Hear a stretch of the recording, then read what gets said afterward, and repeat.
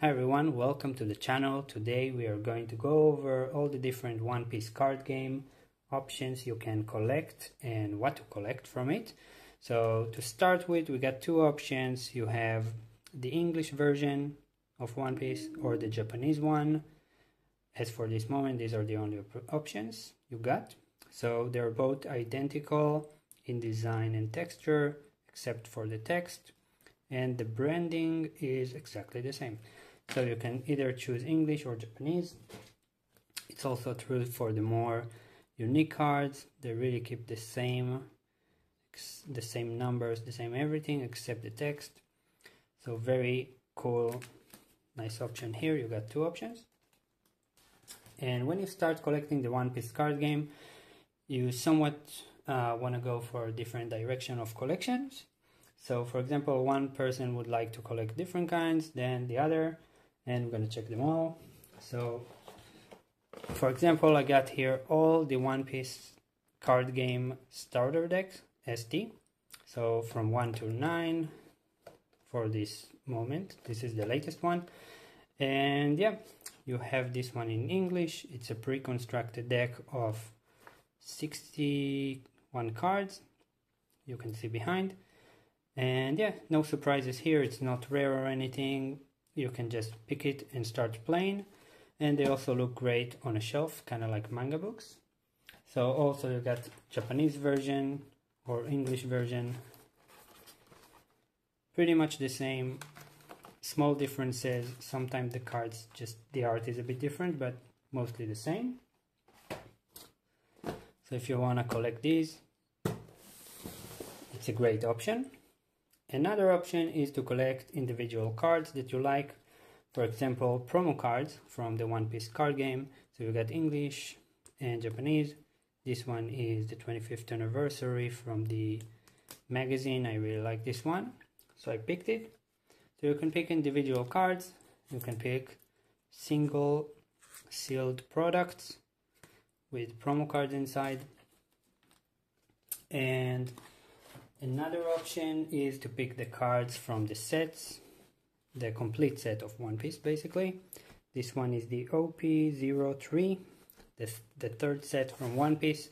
So you can collect the cards from 1 till usually 121 or 3.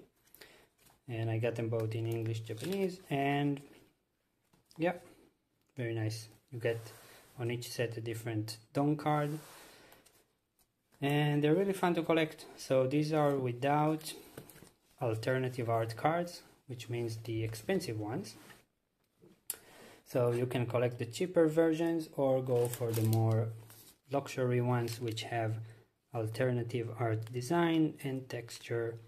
So for this example, this one I'll show you in a moment, the normal version, and this one I just picked because I like the official One Piece sleeves. So you can pick them up if you want. So we got here Marco, as you can see, OP03, number 13. And this is the other version, same one in Japanese, same numbers from the same set. The only difference is the art, the text is the same. And yeah, so you can collect the normal version or hunt every different variation. And these are the expensive ones basically.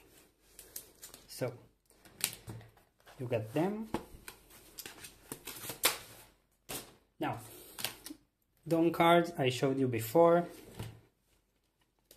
These ones, they have a different background than the normal cards. They have a white background usually.